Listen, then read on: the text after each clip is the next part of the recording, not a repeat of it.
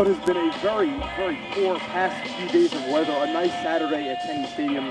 Phil Terrigno with Matt Sutor.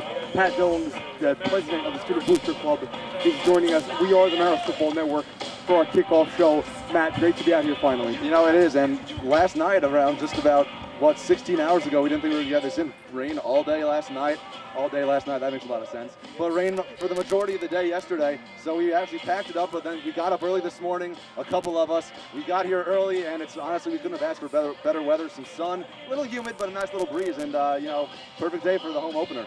Absolutely. We've been fortunate enough to work in conjunction with Marist College Athletics to help us put this program together. We are a group of 5 senior students. This is part of our capping project, or capstone project, as it's officially called.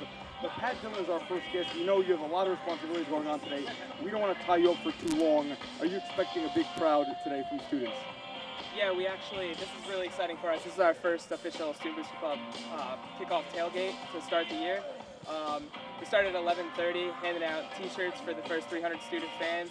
We have food down in the south side of the stadium over here, and people are hanging around. There's some games going on over there. We're getting people in the stands early, and hopefully that gives us some energy to start the game with.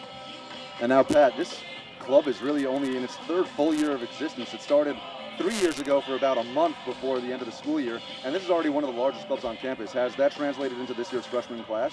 I definitely think so. People are already coming on campus saying, oh, that's Student Booster Club. I know a lot of people that were in that last year, and it definitely gives us a better presence to start the year. And I think starting off, I know football started late, but having the tailgate was a good thing. We moved our meeting back a little bit this year. That kind of helped because it got a little more word out. There was more advertising for it.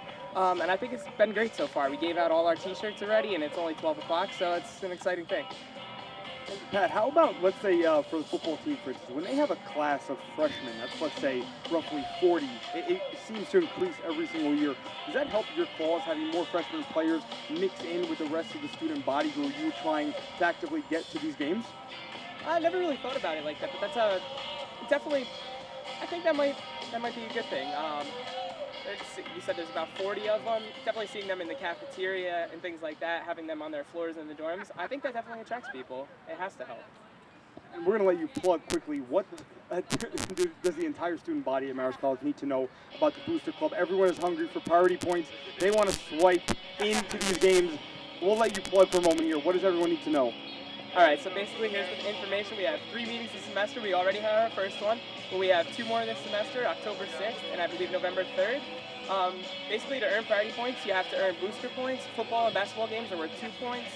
Every other event is worth 1. Once you reach 10 points or 15 points, it's 1 priority point and 2 priority points. It's a cool thing. Another thing we're doing this semester is apparel sales of Red Fox Nation pinnies. It's got this logo on it, Red Fox Nation pinnies, Red Fox Nation sweatshirts, and you can order them now through October 6th. They're over at our table at all the sign-ins for games from now until then. What are the chances that Matt and I can steal 2 t-shirts from you guys? Well, I don't know about that. I think we already did, actually. Looking at my bag, I think we already got a couple t-shirts. I don't know how you Whether you know about that or not, I don't know, but... they were hand-delivered. Hand-delivered, says Mike Quinn, our 3rd of 5 members. So, Pat, we know you're busy. Thank you for joining us. Good luck for what I'm sure will be another successful year for the Booster Club. All right. Thanks so much. And Matt, just quickly, if you may, a big football day here. I wanted to run by the Pioneer Football League standings just to give everyone a gist of what exactly it is that we're talking about here in this, what is a national conference. We're just running down the standings quickly. Dayton at 1-0. Many teams, actually, this will be their first week of conference play. Dayton currently in first place with a 1-0 mark, and Marist in the basement of the PFL with an 0-1 mark. Now, the teams that have yet to register either a win or loss in league play, we have Butler, Drake, San Diego, Campbell, Davidson, Jacksonville, Morehead State, and Valparaiso. So all those teams, the 8 that have not competed yet, they're all jumbled right now, but they'll sort of shuffle out once this day is completed. And that's why it's a little interesting. Marist started last week in the PFL with that game at Dayton, but now this week, they come back for this home opener against a non-league opponent in Georgetown who competes in the Patriot League. And honestly, they're off to a pretty good start, though, with a little slip-up at Yale last week. You're right. They have posted a 2-1 record so far, and these matchups are so much fun to watch. And you and I were chatting before we came on air here today about how 6 of the last 7 matchups between Marist and the Georgetown Hoyas have been decided by 7 points or less, and 2 of those, I believe, when it's overtime as well.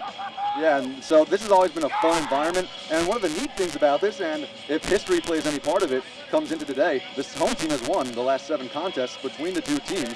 So these are 2 very evenly matched teams. It seems like it's a good environment. The guys, as we talked to Fed Celestin in our pregame show on Wednesday, very amped up. They're happy to be home at Tenney Stadium for the first time this season. So and as we can just see them warm up right now, a lot of jeers, a lot of yells. They're ready to get on the field here and take on Georgetown, who, as we mentioned, they've been very even with the last couple of seasons. That's right, and of course the Marist College Red Foxes, they are decked out in their red tops and red pants, while Georgetown is going with the all-white. And as you and I were walking around the stadium perimeter this morning, we heard one of the players say, how's the red and red going to look? I'm liking it. You know what? The red pants are decent. You got some white trim in there, so it's not all red. You got some guys with the high socks, white right in here. So it's a decent balance. The white helmets, of course, balance it out. You don't want all red. So honestly, I'm not too worried about it. It looks like a good scene. So I think it's a very unique brand, the Marist College Red Fox. Of course, with the rebranding over the past 2 years, it's a very sharp logo, and I like what they've got going on with Nike as well, the partnership. And that almost goes in with the entire ideology of the campus over the last couple of years. There's been a lot of renovations. Just the newest in the athletic department itself is the new McCann Arena. And don't call it the McCann Center anymore, the McCann Arena. Now it's been renovated, so there's chair back seats on both sides of the court. You have a much larger student section. So while there were some renovations, there's actually still equal capacity to what it was beforehand. And then moving away from the athletic side, there's also the Hancock Center, which is $32.5 million new academic building. And now, don't call it a tunnel, it's a pedestrian underpass going under Route 9, so it connects both the east and west side of campus. It's a lot safer for students. There's no more crosswalk going down the main entrance. So there's been a lot going on campus in the last couple of years, and the athletic rebranding has just been part of it. And Matt, you mentioned that there's a lot going on campus. Perhaps could there be a better weekend to showcase all this in an alumni weekend? A lot of Red Foxes, the sign that hangs above the Rotunda Student Center, welcome home Foxes. What a phenomenal weekend for people, all classes that have graduated from Marist. No, and it's always fun for alumni weekend. I know we can speak as students that a lot of times you have students that had graduated a year or 2 ago that come back. You're always happy to see them. But then again, every 5 and 10 years you have people coming back. So for example, the class of 1971 is their 40th year reunion. So you have some members of the class of 1971 on campus, and of course 81 and so on and so on.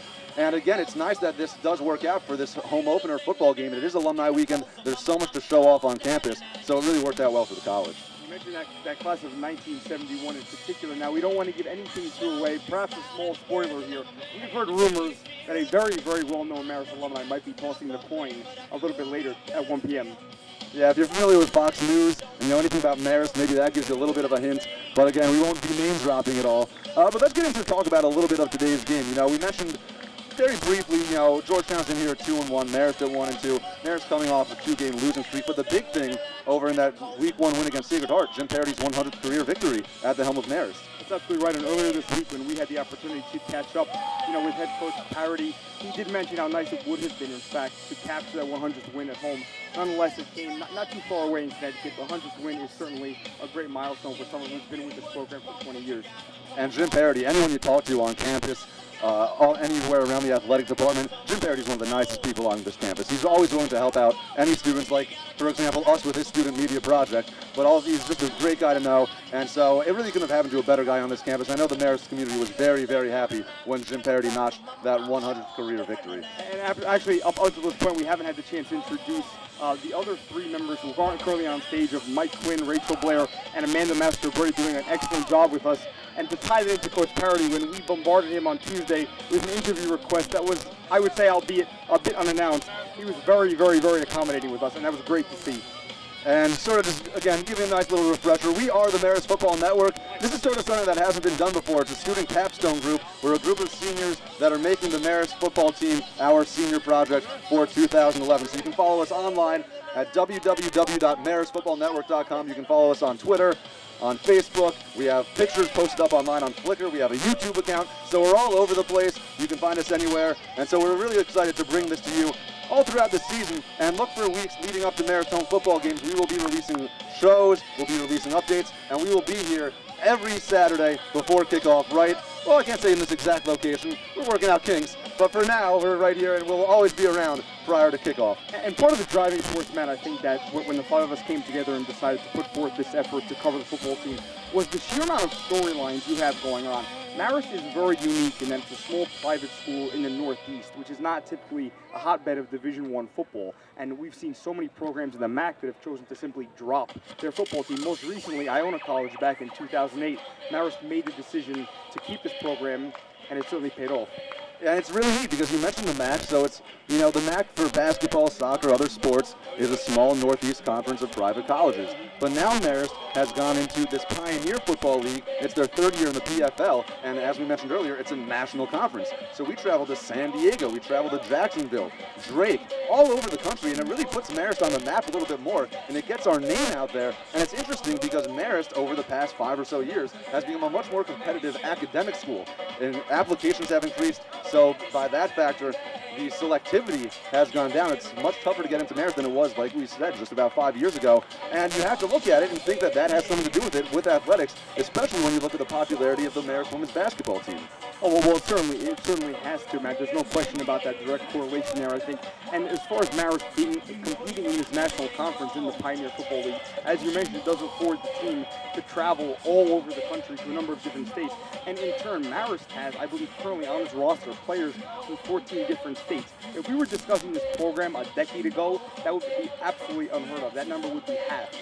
And of course, just going back to that theme of renovations on campus, Tenney Stadium itself was just renovated 5 years ago in 2000. As of 2007, only football played their home games here. It was a grass field, and the bleachers are actually on the far side of the field. But after 2007, as you can see, there's a big turf playing surface. The grandstand, the press box, that's all new. The grass seating area over on the other side of the field is also new as of 2007. So that's done a lot. There's been a lot in the past couple of years, which we've all talked about, which has just made the school much more marketable to not only its athletes, but also its students.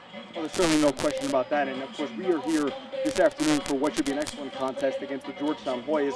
And looking forward a bit, next Saturday on October 1st, the Jacksonville Dolphins will come to town. And Jacksonville's a very accomplished squad. There have been rumors, actually, Matt, about their administration trying to get this team to become an FBS school, which I think would be remarkable. But certainly, Jacksonville, a tough matchup. Well, Jacksonville historically has always been very, very strong, as in the FCS rankings, they've been top 25 in each of the past couple of seasons. And one thing to remember, though, just 2 years ago, this Marist team beat Jacksonville on what was a last-second thriller. The final score is 31-30 on a last-second touchdown. So Marist can compete with anyone in this conference. The talent is certainly there. So Jacksonville will have its hands full, although you did mention very intricate offense that Jacksonville runs.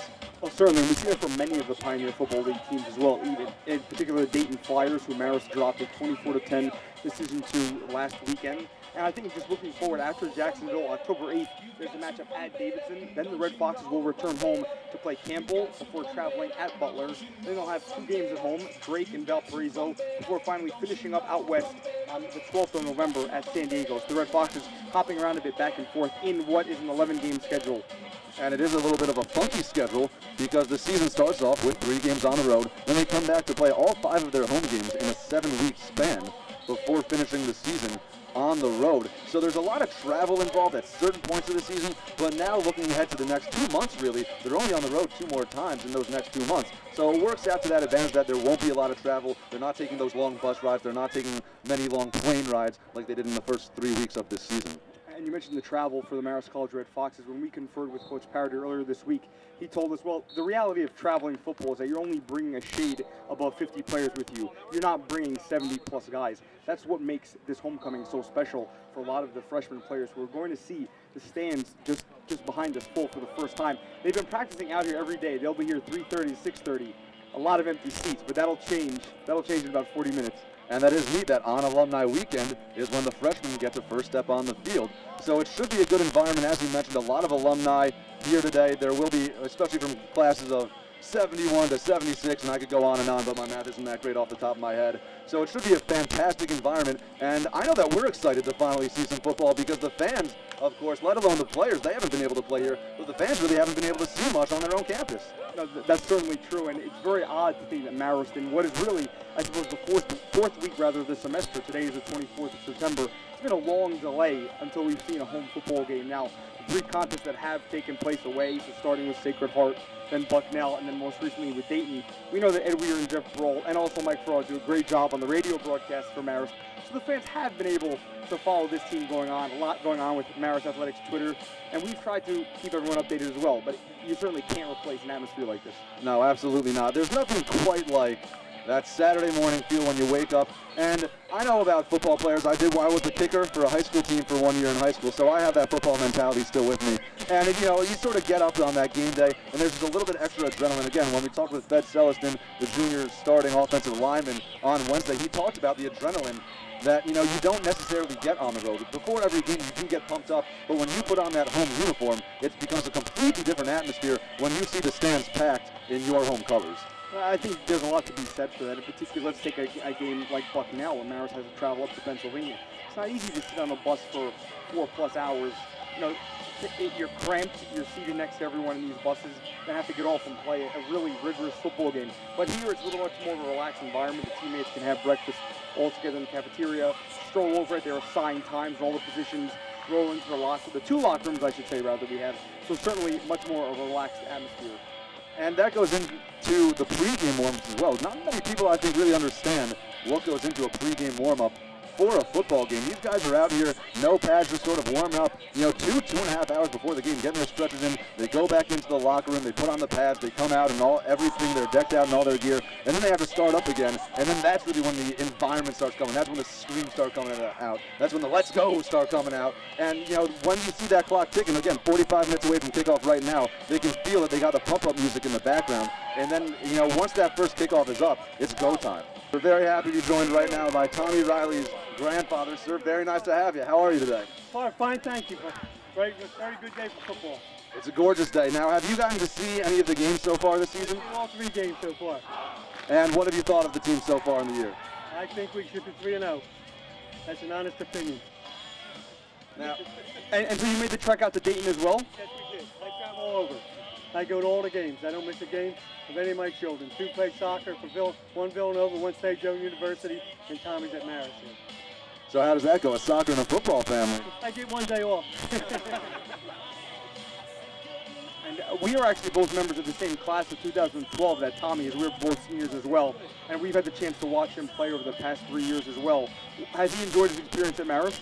He had a fantastic season last year, and he enjoyed everything, and he wants to graduate from Marist. And now his knee, he's actually been recovered from that injury that he suffered. So we've seen him up around and practice and walk around. He looks good. Yeah, he worked hard all summer long. He come in camp real well, good shape. He ran all summer long and done a lot of exercises. Now, you might know a little bit more about it than us. Last spring, you know, he had to miss a significant amount of the spring season with that injury. Was that frustrating for him? Very frustrating. He's a competitor, he's a leader, and he's a team leader. And it's very frustrating for him to get hurt and not be able to get in there to give 100%. And how about today, the Red Foxes taking on Georgetown, a team not in the Pioneer Football League. How do you think about their chances today? I think we have a very good chance. We play good football, good defense, and we move the ball, and I think we'll beat them. Now, what do you know about Georgetown? Do you know a lot about them? I know that you're a fan. You go to every game. Do you scout the other teams beforehand? No, I don't. I know nothing about Georgetown. All I know is they're going to go down today. That's what we like to hear. So thank you very much for joining us. We look forward to speaking with you in the future as well. Anytime you pass by, let us know if you want to come on stage. We'd love to talk to you again. Thank you very much for having me on. Thank you. Thank you. Thank you.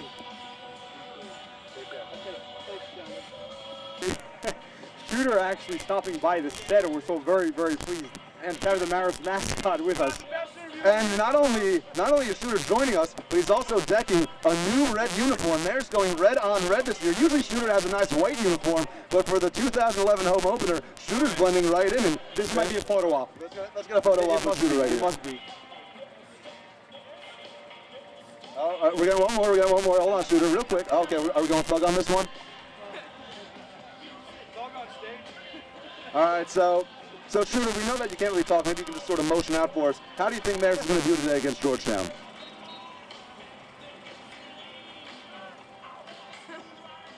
Pass for a touchdown. Georgetown's going down. Was that right? There we go. I thought I was going to get I picked up on that as well. I thought I was going to get like a thumbs up, maybe something a lot more simple. But I like the intricacy. And you know, Sutor's pumped. I can tell. You know, he hasn't been able to get out a lot this year. But home opener for the football team. This is sort of your element, right? They made you wait almost 4 weeks until September 24th to get out here. But you've been hitting the gym a little bit. This is a form-fitting shirt. You know, pumping up in the arm. Oh yeah, look at these shoulders too. Shooter's ready. Shooter's good to go. I tell you what, Nike looks sharp. I like it. You look pretty good here, Shooter. You look very good. Tight, yeah, the pecs a little bit, brush me off. Can you tell I hit the gym? I know you've been boys since freshman. I had the gym a little bit. That's kicker status for you right there. So what are your plans right now? Are you going to make your way up into the stands now and interact with some fans? There's a big freshman class here that's coming out to this game. We just chatted with the Student Booster Club president a few moments ago. They all want to meet you. You can't keep the fans waiting. All right, Shooter Fox, the Marist College mascot. Thank you for joining us. We'll see you around this year, I'm sure. At www.maristfootballnetwork.com. You can follow us Twitter, Facebook, Flickr, YouTube. Again, I'm Matt Sutor. He's Phil Terrigno, and we're joined by our 3 other members, Amanda Mastroberti, Mike Quinn, and Rachel Blair. And so, Phil, about 25 minutes away from kickoff, let's get into a little bit more of the nuts and bolts about today's game. This Marist defense has been spectacular over the first 3 games. Oh, there's no question about that. I think a big key for this team has to be starting earlier. Marist has yet to score a touchdown in the first quarter through 3 contests this season. I think getting points on the board earlier would be crucial for the squad moving against the Patriot League opponent. And one big thing about Marist today will have to be their red zone defense. Georgetown does not have a very good kicking game. They're just 2 of 5 on the season. So the more that Marist can keep them out of the end zone, obviously that's a good thing. But to keep those momentum, you know, a guy lines up for a 35-yarder and hooks it right. That's just great. That gets the offense back on the field. The defense knows that they did their job. And again, this defense allowing under 20 points a game for those first 3 weeks. So it's been a very, very strong start for this squad. And when we had offensive tackle Fed Selson in studio with us on Wednesday to work in our pregame show, he stressed to us how crucial it will be for this team to work on running the ball. I agree with him from the simple fact that allows the Red Foxes to possess the ball more. As we speak, they've controlled the ball for about 26 minutes through each of the first 3 contests. Expanding on that, keeping the ball will do wonders for them. Absolutely. And then looking ahead to next week, again, a big matchup against Jacksonville. How important is a win today on this alumni weekend? We've seen a whole bunch of fans going by. There's still fans coming in with 20 minutes before kickoff. This would be a big win for momentum's sake, looking ahead to that big matchup with the Dolphins next week. No, there's no question about that. And granted, it is not a conference matchup. It's not a Pioneer Football League game. But that being said, seeing how the Red Foxes opened up this season, they travel on the road. They capture a 20-7 win at Sacred Heart. A great way to start. And 2 tough road decisions that they dropped at Bucknell, and last week 24-10 against Dayton. So coming home here against a non-league opponent, it is alumni weekend though. It is alumni weekend, and it is a team that has history. The 2 teams have really been very even over the past 7 contests. The home team has won all 7. And for those of you just coming in, a little bit about ourselves, we are the Marist Football Network. You can follow us online at www.maristfootballnetwork.com. I'm Matt Sutor. He's Phil Terrigno. We're joined by our 3 other crew members, Rachel Blair, Amanda Mastroberti, and Mike Quinn. So you can follow us online. And really, looking at this team, this is a team that certainly doesn't need a win, but they're very capable of taking on this Georgetown team that doesn't really run an intricate offense or defense. No, we've seen Marist match up against Patriot League teams in years past, and something we touched on earlier, but still equally fascinating. 6 of the last 7 matchups between these 2 squads, the Red Foxes and the Hoyas, have been decided by 7 points or less. 2 of them have gone into overtime. So we've seen last year was a 14-7 decision, just like that over the past few years. Decisions in the same ballpark of numbers. So looking ahead, again, Marist has Georgetown just in about 21 minutes. The opening kickoff at home for the 2011 season, the first time the Red Foxes take the field at Tenney Stadium on alumni weekend. We really have a gorgeous day for it. Didn't look like it yesterday. We were a little worried we wouldn't be able to be here, but the sun came out, and honestly, they couldn't ask for a better setting for their home opener this season. We're just getting set to wrap up here what has been an excellent first pregame show. So just to give the fans an idea of what's going on with the Marist schedule moving forward. So far, we have seen the Red Foxes take on Sacred Heart, Bucknell, and Dayton. Today, of course, against Georgetown. Next weekend, October 1st, against Jacksonville, they'll be home. They go to Dayton, then they'll host Campbell. The Campbell Camels on the 15th of October. They'll be at Butler, then against Drake and Valparaiso here at Tenney Stadium. Finally wrapping up on November 12th at San Diego.